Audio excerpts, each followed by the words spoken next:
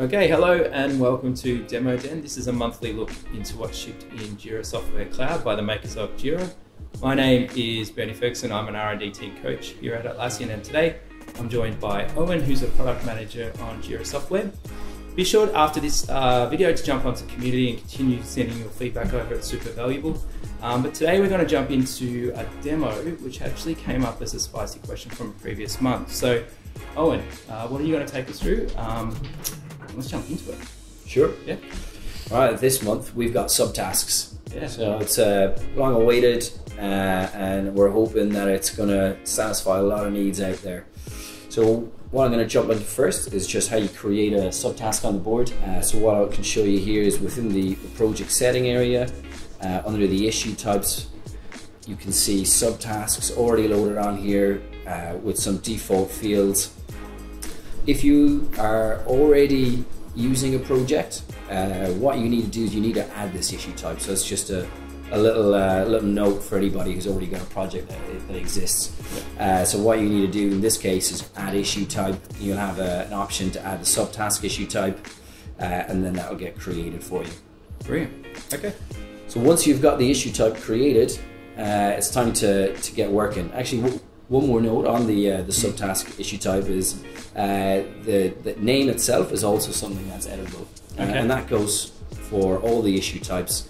So some of the changes that we're making in Next Gen is just making this much easier for users to map how the product works to how they work. Yeah.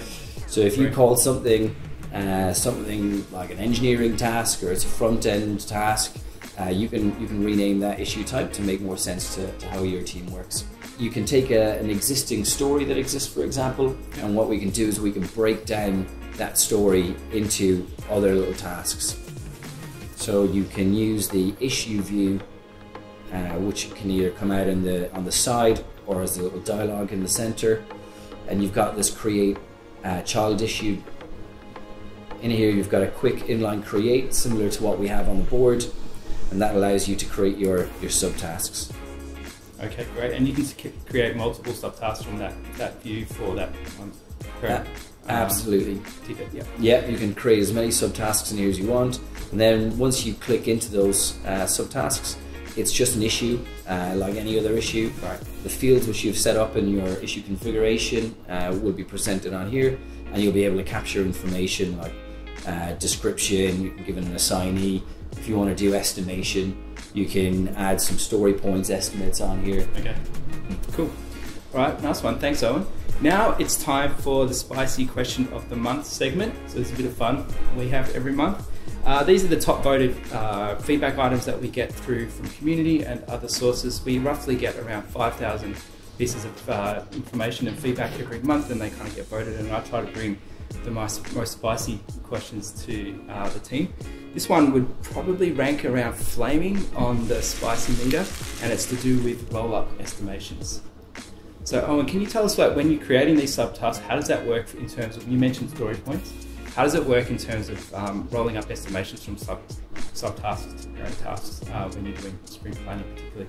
So Next Gen is a project type which we're currently evolving over time. It is going to be the future project type for Jira software. Eventually, we want the Next Gen project types to be better than what we have with the classic project types. Now that's a long journey to get there. So as well as building out the features which exist in classic today, we do want to keep an eye on the future and keep an eye on some of those nice carrots that we can have for people to start using Next Gen.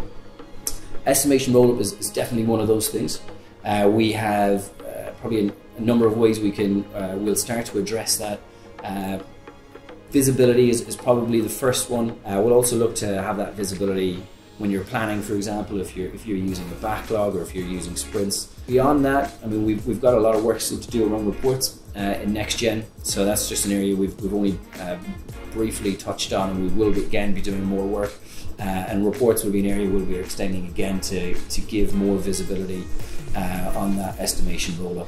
Well, thank you very much. That's everything that we have for Demo Den this month. be sure to jump over to the community. Owen and the team will hang out there and answer all your questions. Your feedback is super valuable. And I guess the point on estimation, and the more feedback we get on that, the better we can make decisions around which products and features we should win. Absolutely. Yeah. All right, thank you. Product manager on Jira software. G'day. The g'day was terrible. Is that your impression of an Australian accent? Yeah. Yeah, it was great.